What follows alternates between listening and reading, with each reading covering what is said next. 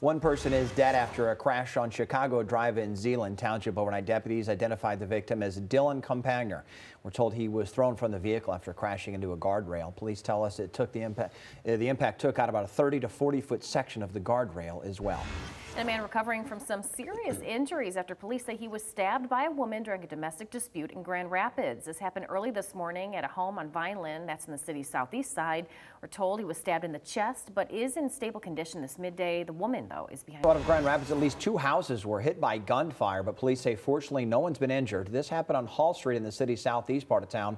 We're told there were at least 2 people firing those shots. So far, however, no one is in custody.